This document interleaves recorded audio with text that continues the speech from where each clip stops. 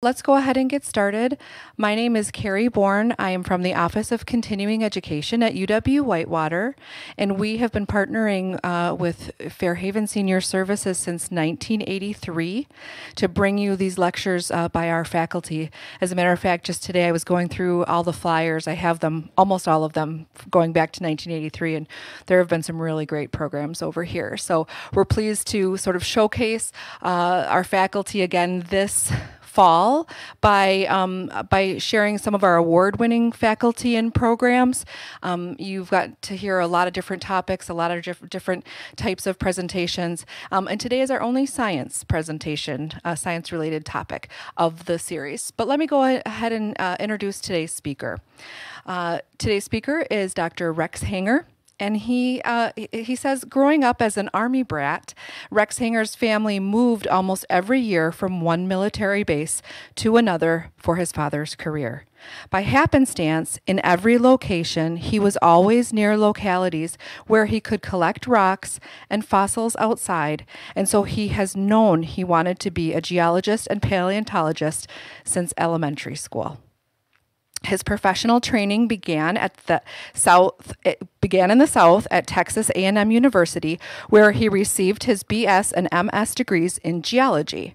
He then moved west, where he completed his PhD in paleontology at the University of California at Berkeley, which was followed by a cross-country trip back east for a postdoc in paleobiology at the Smithsonian Institution in Washington, D.C. To complete his tour of all 4 geographic quadrants of the lower 48, he then traveled north and did a 1-year visiting professorship at UW-Madison and finally landed his tenured position at UW-Whitewater, where he has taught for 23 years. His research interests are in fossils of all ages, and of course, he loves teaching about them to his students. This has been recognized by winning teaching awards from the College of Letters and Sciences, the University of Wisconsin-Whitewater as a whole, and culminating with winning the 2019 UW System Board of Regents Teaching Excellence Award, the highest award offered in the entire state system, and the only paleontologist to ever win it. So please welcome Dr. Rex Hanger.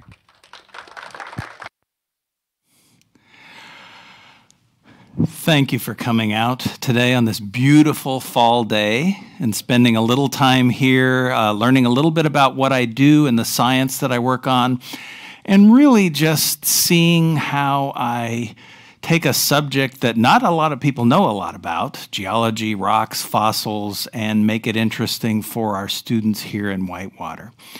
So the topic today, significance of reefs.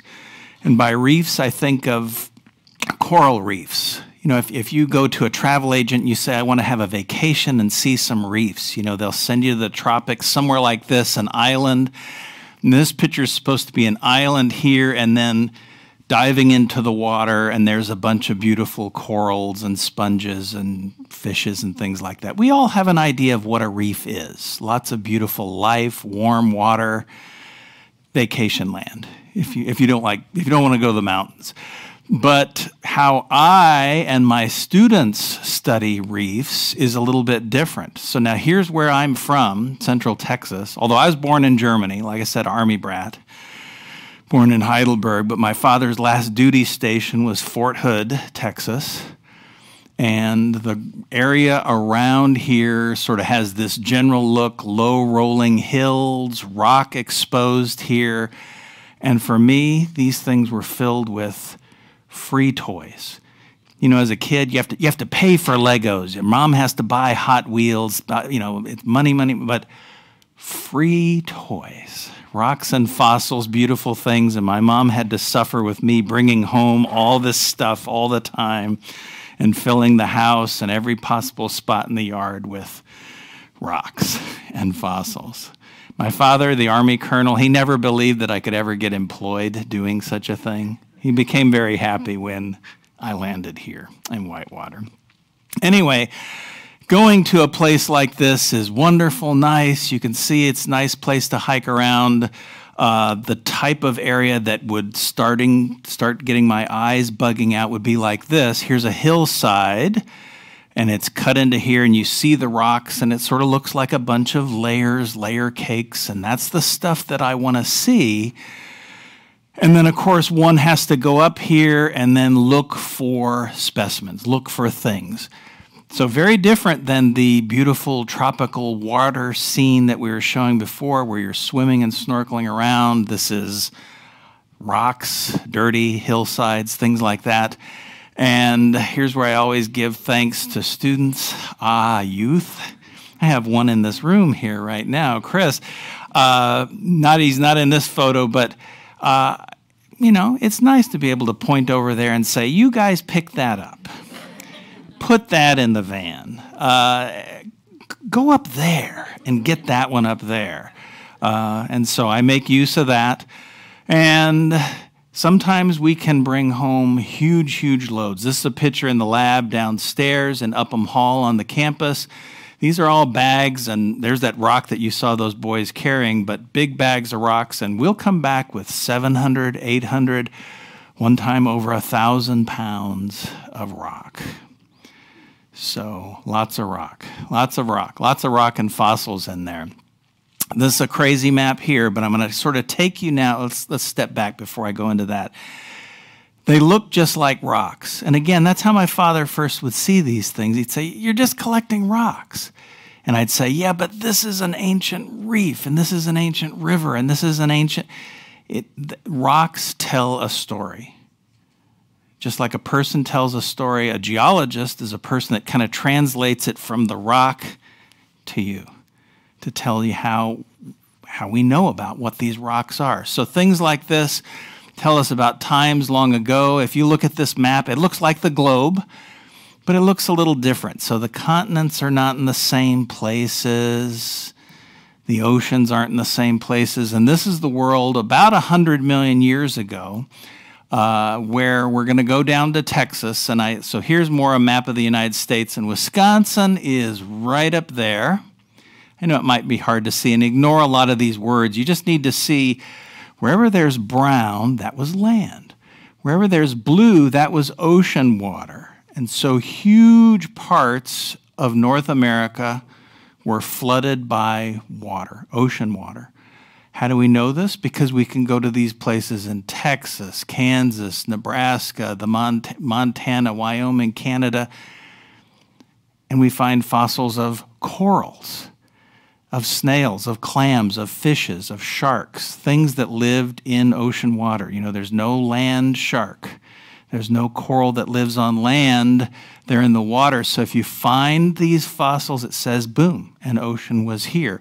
So now I spent a lot of time in Texas. It's where my youth was, a lot of my youth. And it makes for nice trips where I can load up a van of students and we can get down there in a couple of days and do some of this work. So if we zoom in here in this area in Texas, again, very, very complex, but there's sort of the Lone Star shape of Texas, again, showing the different areas of blue, and there's sort of, the ocean had deeper areas, shallower areas, all of that.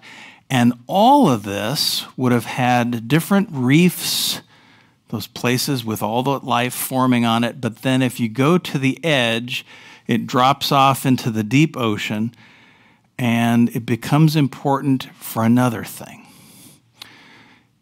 Here's a clearer map of Texas. Everybody recognizes the shape of Texas, right? The Lone Star State, but without all the cities and towns and everything. The area that's sort of colored in light yellow, those are the age of rocks that contain the fossils that I'm talking about. And the area I've circled, they call it the Lampasas Cut Plain. There's a big river there called the Lampasas that has cut through the rocks conveniently for us. If you think back to that picture I showed of those layers of rock, I always try to make an analogy for the students. It's like cutting into a layer cake, right? And you pull out that cake and you see the different layers that mom baked for you or whoever. And the earth is like that too. We have these layers of rock that we can collect. And here, this river has cut through and exposed a lot of these things for us. So it becomes easier to collect. Now, this is a very complex map, but I had to put it up here just to show Fort Hood, Texas. It's now been renamed to Fort Cavazos. Hood was a Confederate general, and so they renamed it to, it was part of the renaming process. But the outline of this is 340 square miles of military base. I know you can't see it, but this bullseye right in the middle is the impact area. They shoot off live ammunition there, and it's one of the largest tank armored divisions in the whole country right there. There's a lot of activity right there. I'll never be able to go into there. But all around it, there's towns like here's Gatesville, here's Copper's Cove, here's Killeen. And when I first moved to this town of Killeen down here, there were just about 20,000 people there. Now there's over 250,000 people. It's one of the fastest, for about a whole decade, it was one of the fastest growing cities in all of the United States. And that's up there with Las Vegas and some of these other big cities, mostly because of Fort Hood. So the second largest federal government payroll outside of Washington, D.C., every 2 weeks that big plug of money goes to all those soldiers and their families at Fort Hood. I'm just going to say Fort Hood instead of Cavazos. That's just what I'm used to. And so the growth is enormous. There's good and bad to that. The good is that it means that all around here, but especially in these points here south, there's construction all the time. They're basically plowing into hills, building highways, dynamiting things, exposing what I want. And it's pretty easy for me to just, I'll put on a hard hat and a vest and kind of pretend I belong and go in and get fossils or get permission. The flip side of that is that, well, it's exposed for a few months and then boom, they built another mall. They built another lanes on this already 6-lane highway. Things change. But if you get, that's why I always say, because my people always say, well, why do you bring so much? Why do you collect all this? You have to. Otherwise, it's paved over. It's gone. It's gone. So let's go here and look at reefs. Again, here's a map of the globe at the time, and everywhere you see the blue pattern, it's sort of the tropics then. You can see in Asia, Africa, South America, but North America, it's here in Texas. And again, what I'm going to show you is, as you go up through these layers of rocks, you're going to collect rocks. I'm going to show you some beautiful pictures of fossils, and we're going to go from when the seawater first starts creeping up and covering the land till there's time of building these reefs. And then we want to talk about the killing of these reefs, the death of these reefs. Reefs have been called like the canaries in the coal mine. You ever hear that term? I ask my students that, and a lot of them go, what? You know, they don't know. They don't know. But for the oceans, they're a good barometer of how healthy things are. And I'm going to show you these reefs. They were bountiful. They grew. They did all this. Then they died. And what does that help us when we're talking about what's happening with reefs today? Okay, so a place like this, and then you'll see I put up here, don't worry about this so much, but of course we love naming things, geologists, paleontologists, and so we even name these different formations. You see this one's sort of grayish, and it's called the Walnut Formation, because they first described it at a place called Walnut Creek. And this is the Comanche Peak Formation, first described in a little town called Comanche. If you're the first one describing these rocks, you get to name them, and so a lot of people want to do this. I call this the target section because now it's gone. There's a target on it. You know the store Target? Yeah. So they cleared out the backside of this hill, they built the target, and then this retaining wall, they went ahead and covered the whole thing. But we got a lot of fossils out first. We got a lot out first. An overly complex diagram, but I wanted to show you again the whole concept of a layer cake. Look at this layer cake. This has hundreds of layers. These are these layers of rock I'm going to step up here rather than just pointing to this little thing.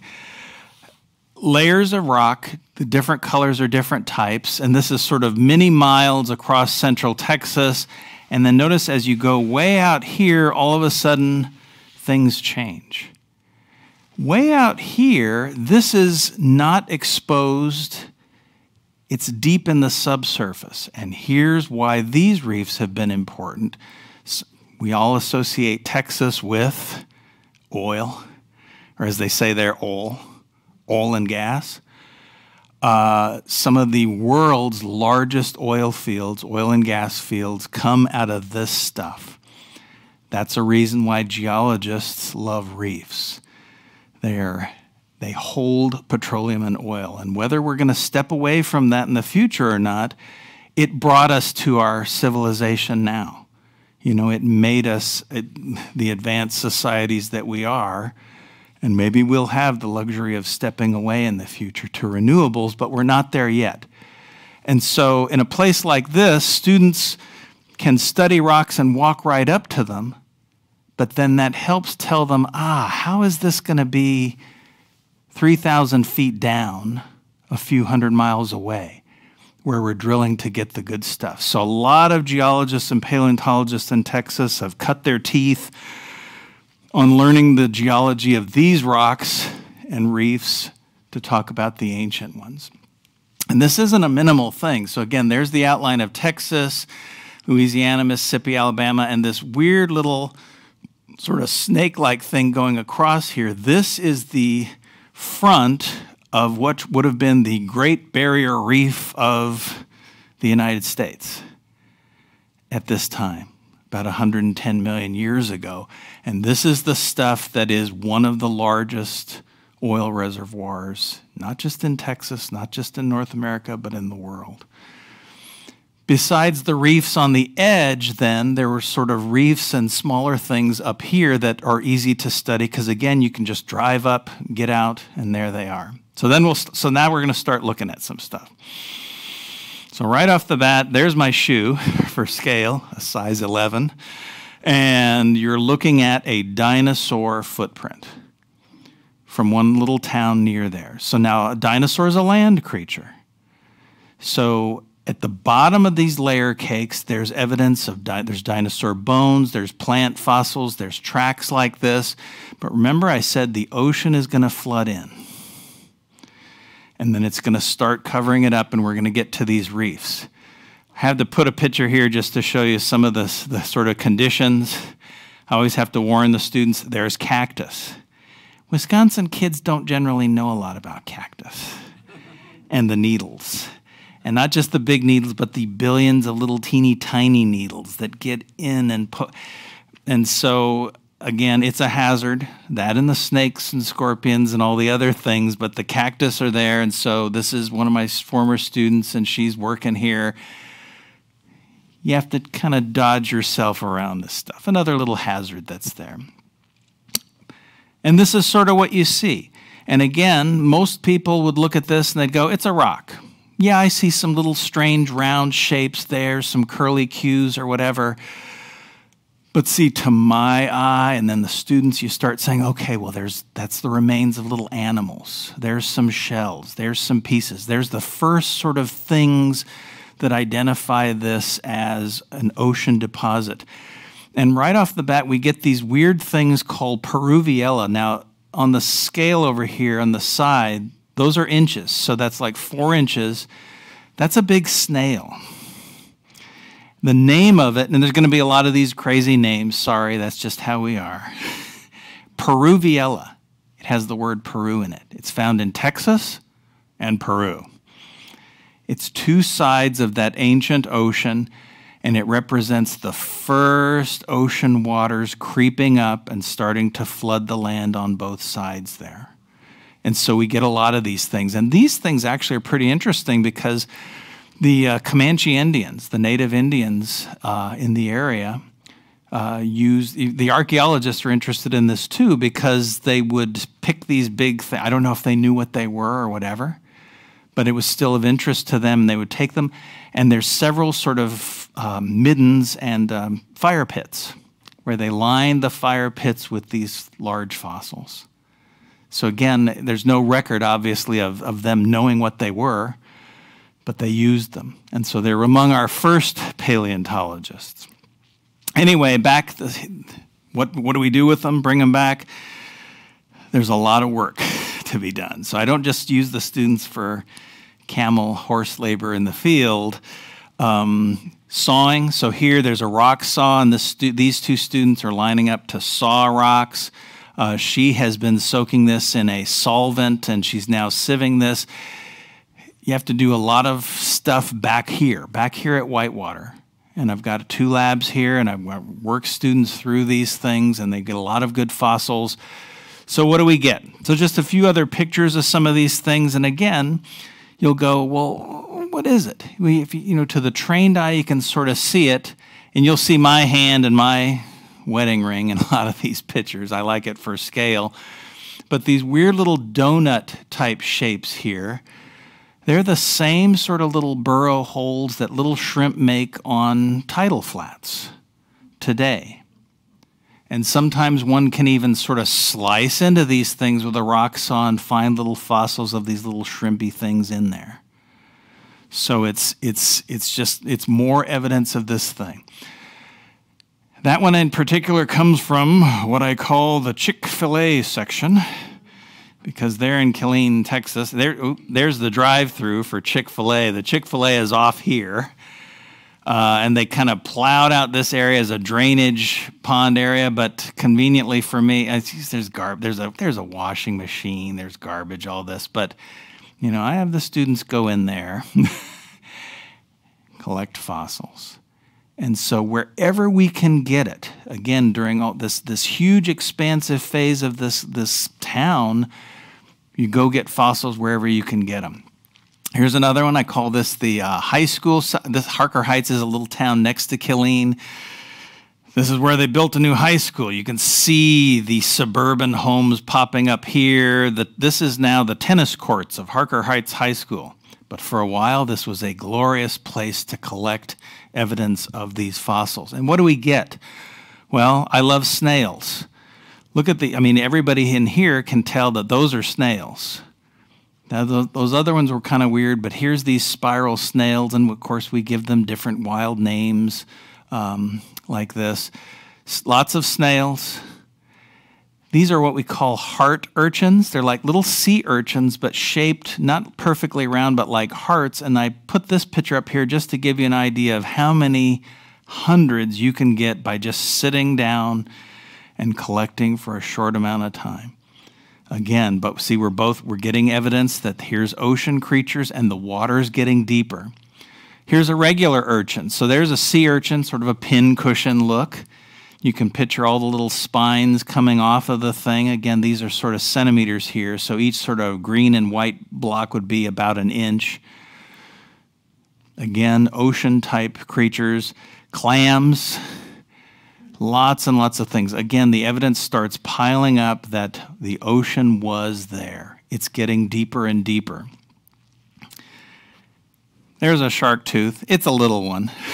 But people always want to say, well, sharks there? Yes, sharks were there, but we're not talking giant big sharks, but still, you can recognize that as a shed shark's tooth. And again, it's evidence that the ocean was there and creeping upwards. So we're following environment. This is the dentist office section. That's where I got it because it no longer exists. It's a dental office. So they work with teeth. They were pretty cool. They said, you mean there's teeth under here? I said, well, yeah, but you're never going to see them because your parking lot is on it now. But that's it. So this is the H-E-B section. So for those of you that know, H-E-B is the most glorious grocery store in the world. They're a big chain in Texas, best barbecue you can imagine. And so the big grocery store here, they cut out this little hill, and my mother sent me there to get some things, but I lost track of time collecting fossils off on the side here. And you can see my hand has these beautiful little ammonites and stuff, and she knew what the story was. She knew that, okay, you found something to pick up and look at. And you can go other places and find even bigger fossils. So these things have a diameter about like this. These are ammonites. So these are things like the nautiloid, like the swimming nautilus.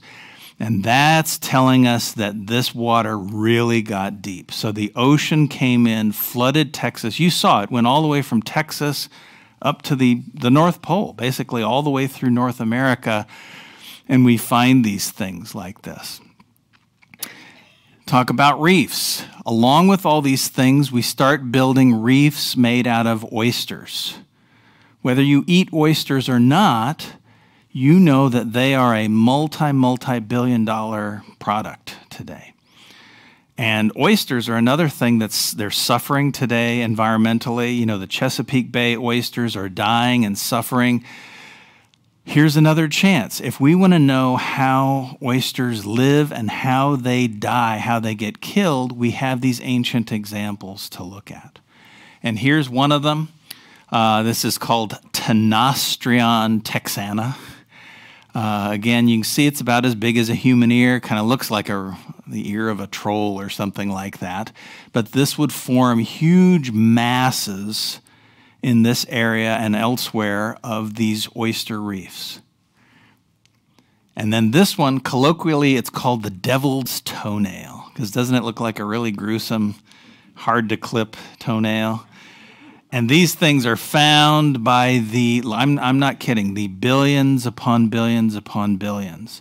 These were great times for oysters and oyster environments, building up these big reefs. And so we collect these, and here's just a picture of sort of one of my little armies of students collecting. And these rough beds here are from what's called the Texagryphia oyster beds. And these things, they go into the earth, underground, and underground, they are big oil reservoirs. So by studying them up here, we can predict and make predictions of them in the lower area. And that's the first simple answer of why talk about reefs at all? When my father would ask me, well, why would anybody want to know this? Well, because it literally means money. It literally means billions upon billions of dollars and wealth and everything else. That's the crude answer. I just love them because they're beautiful fossils and represent some things. Again, a closer picture of a place where I could take students, and you can see here's one type of rock, here's another, and we'd have them collect in these different places to mark these changes. Of course, I get up there, I tell them, sit down, plant your face up here, look close. You can't just walk and say, oh, it's rock. You gotta get dirty. And some students like getting dirty, others don't want it at all, but we all have to. Evidence that the ocean's getting deeper, and again, the students collecting, working hard. Sometimes, and I'll take students there from Wisconsin, but it's Texas weather. And yeah, it's pretty withering. I make sure they have enough water and break time and everything, but yeah, they're usually complaining about the heat and the temperatures, but I say, well, that's perfect. That is perfect fossil finding weather, because they're out there. You can spend all day, if you're watered up enough, to do it. I like this. Here's a satellite picture just to show you. Now, these students, you see where they are right here. That is right there. There's a hillside, and then you see all of these are these sort of cookie cutter homes. Everything's the same, a little 3-bedroom, 2-bath, and they build. And so that area where that was a great fossil site. Well, now it has 5 homes on it and covered up. And they build right up to the hill and cover all this up. And I said, Killeen's one of the fastest growing places in the country. All of this great stuff, it gets exposed, then it's covered up. But you can still find cute little things. And here's a little thing called a nethia. This is like a scallop, the Shell Oil symbol or whatever. Well, that's that shell over there. That's one of these little, and if you've ever eaten scallops, well, there's its ancient ancestor, the nethia. Collecting here, we call this the water tower section because now it has a big water tower built upon it, and it's covered up. And then eventually you get to the next formation, which is the Edwards, and that's where we start getting into reefs. And again, here's a cartoon to sort of picture this thing. So if you take all the different fossils that I've shown you and try to make them alive by stuffing an animal in it and doing all this, we like doing that. You get these sort of artistic renderings. You're underwater, and here's what these ancient reefs probably looked like with these things. And if we go and start collecting, looking, we have these weird little things called rudists. They're not corals. They're clams that wish they were a coral. They grew into a coral shape. Most clams, they open and close, and the left side is the same as the right side. These are more like those garbage cans, that you step on and the lid goes up. One side grew real big and long, and the other side is like the little flapper on the garbage can. Isn't that weird? They don't exist anymore today, but they were the reef builders at the time. If you actually finally go to the reef rock, well, you have a hard time actually finding or getting good fossils because they've been what we call dolomitized. Chemically, they've changed, but look at this. You can see this. It kind of looks, it's very holy. Can you see all the holes and everything? That's what I'm collecting it here, or here, or here. But in the subsurface, those holes are filled with oil and gas. You drill into that, apply pressure, and you can suck out the goods, the grease, the oil, as they call it. Anyway, so we can go around, we examine and collect these reefs. This is an area that's called Wright Ranch. It's bordering Fort Hood. So Fort Hood is right here. At one time, so this is a satellite view. Here's a highway, and you can sort of see this area has been cleared here. One of the rounds was fired over here. It caused a fire, which burned a large part of this person's ranch. The government said, "Oh, what can we do? What can we do?" He said, "I want a new road. I want a new fence. I want you to clear the rest of the brush. I want a new well. They just wrote the check and did it all. Conveniently, I made friends with these people, and you can get up here. That's a cell phone tower now on top of the hill. So there's the sort of highway. This kind of goes up. That's up a pretty steep hill. That's a cell phone tower. And there I've overlain it. These are these different formations, these different rock types, and these are tracking that change from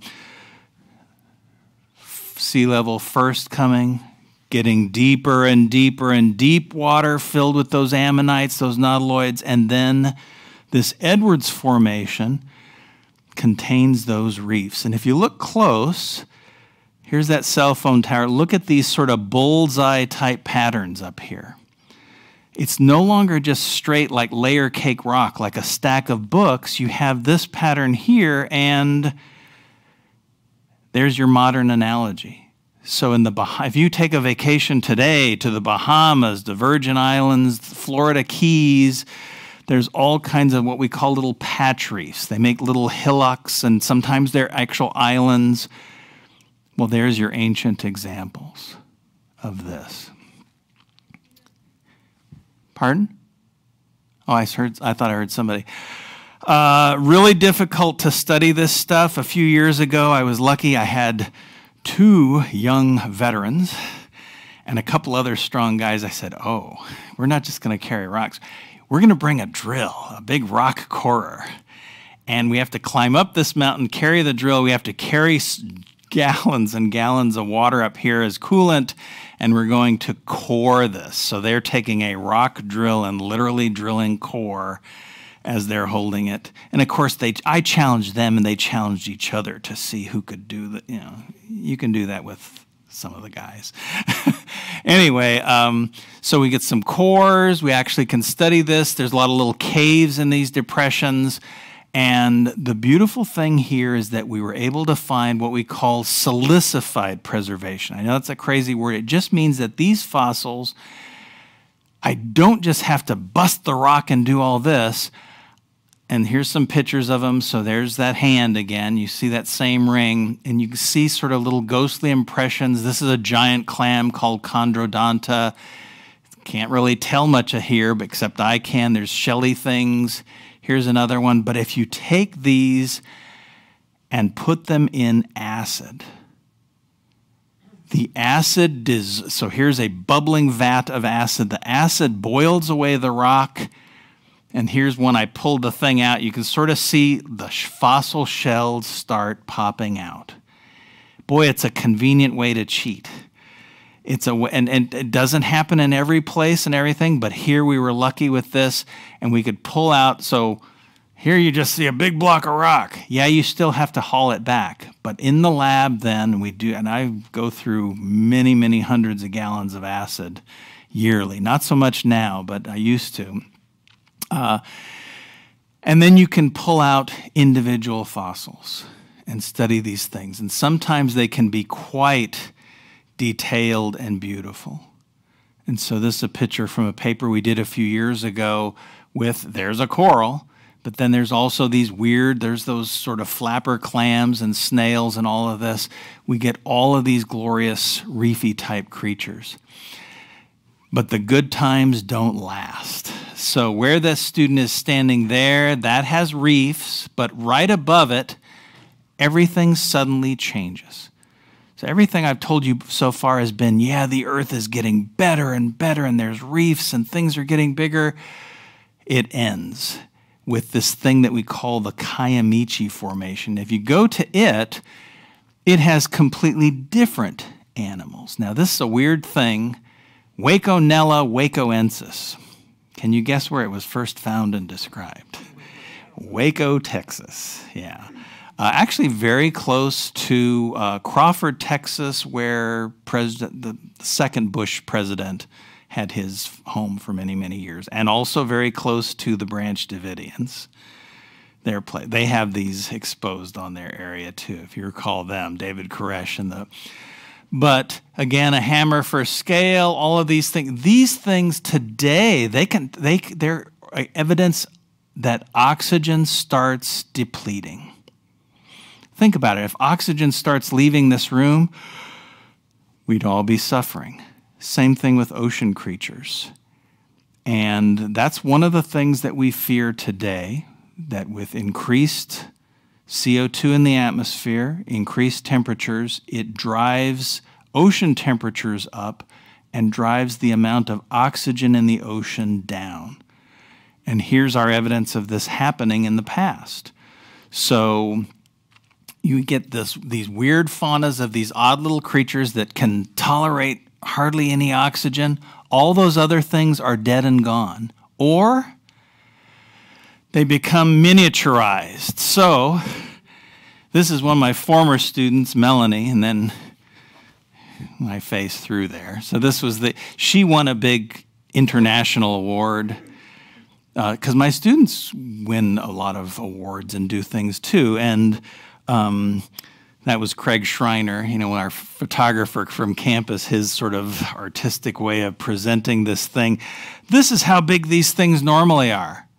The environment changed, and the same species are stunted and miniaturized. These are millimeters, these tick marks here. It's evidence that times are getting bad. If you don't have the same amount of nutrition, same amount of food, you don't grow as big. That's why we think about our ancestors 100 years ago, 1,000 years ago, they were much smaller, shorter people because they had diets that weren't as glorious as ours. But these things get stunted till eventually die. What killed these glorious Texas reefs was what we call oceanic anoxia, basically deprivation. They didn't have enough oxygen to survive anymore.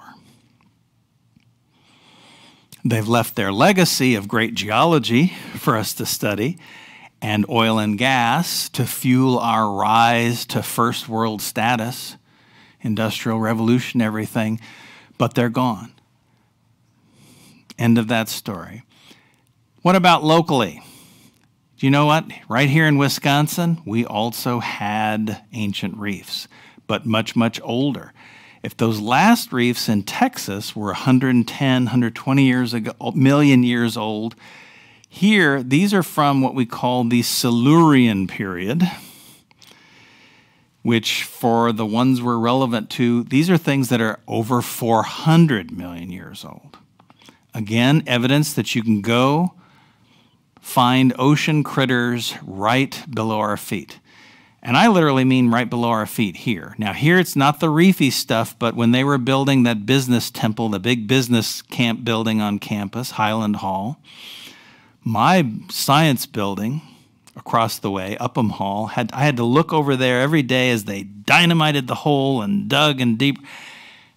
I put on the hard hat, got a clipboard and a vest to look official because they didn't want to let me in at first. Put all on that on, nobody said a word. And I actually was able to go in the hole and collect a bunch of fossils and everything. What did I collect? There's corals, a little fragment of a fish tooth, there's snails, clam, evidence that we here in Wisconsin were covered by ocean rocks. Now this, it's very hard to see, but that's an outline of North America, there's Alaska, California, Mexico. Here we are, sort of Wisconsin, and then these weird little blobs are telling us that here we have evidence of reefs. These are different reefs, but again, we have artists that draw little things here, and we have all kinds of cool things. This is sort of the artist's representation of what the living seafloor would look like, but then the cartoon of what the rocks that you would dig out and find are like, really. Where do you find these? Well, now here's a map of the globe during this Silurian period, and none of the continents are where you would think them. North America is actually mostly in the southern hemisphere. I always tell people Wisconsin was a tropical paradise in the southern hemisphere, covered by ocean water. And we have lots of evidence to support this and do this, but everywhere you see the little dots, that's where reefs would deposit.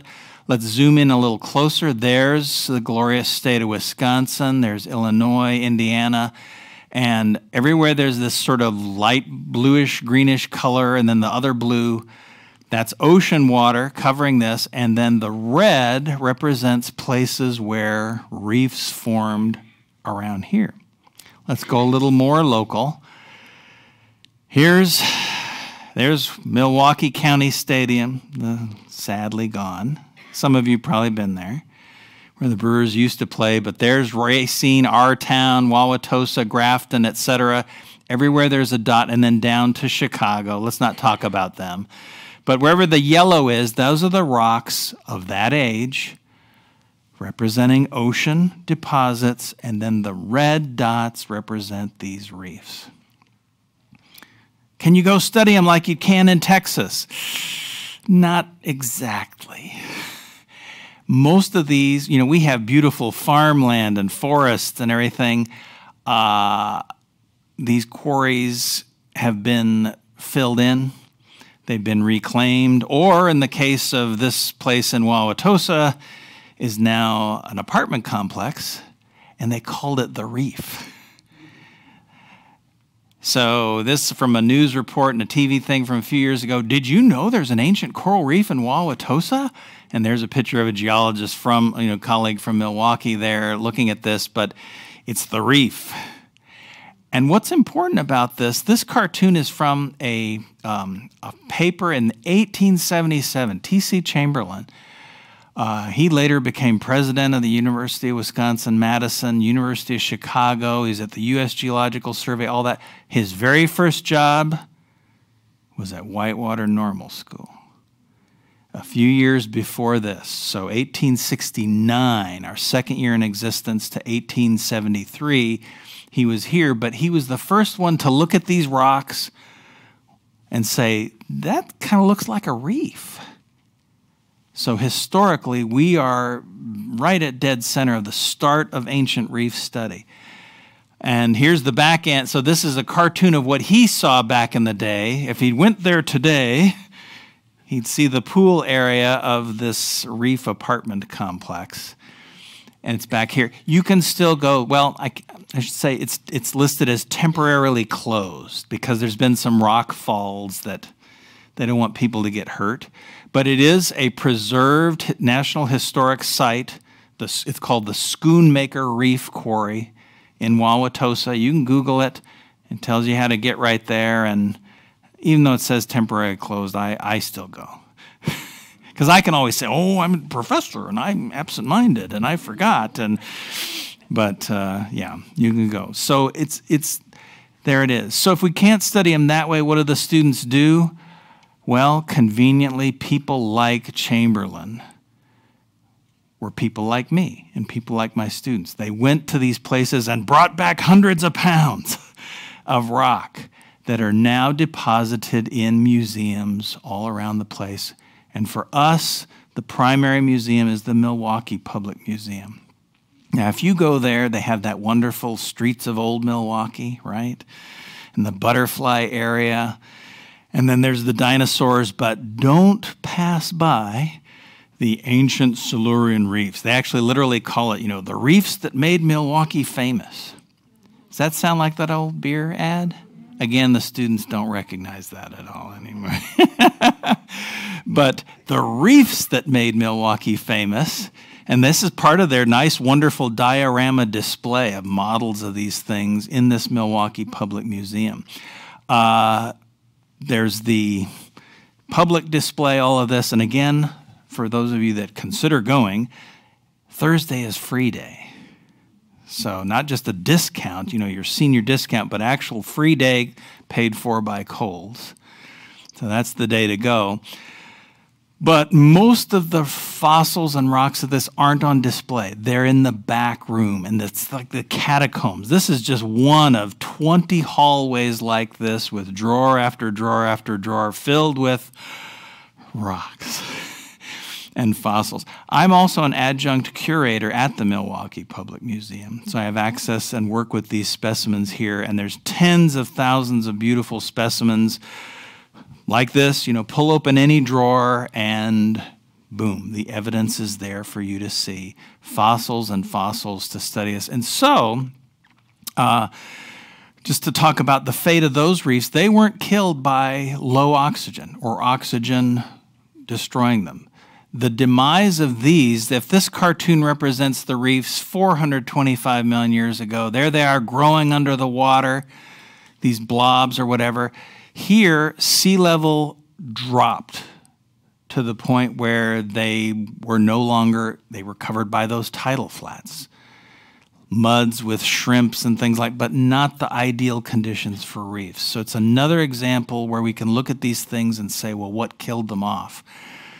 And how do we do it? Well, I've had a large number of students get internships there. The Milwaukee Public Museum is very good about getting grant money. They like hiring our students. Here's 3 different students, and they're paid now to literally go through, because there's such a backlog of these things that they've had for hundreds of years. Backlog of these things, to photograph them digitally and make them preserved, not just as solid specimens, but things where you can show a worker in Germany or anywhere and do this. Speaking of Germany, this student right here, Alyssa Watson, who just graduated, has just started grad school in Germany. It's free tuition. Can you believe that? Can't hardly believe that. But there's 3 different students doing different work there.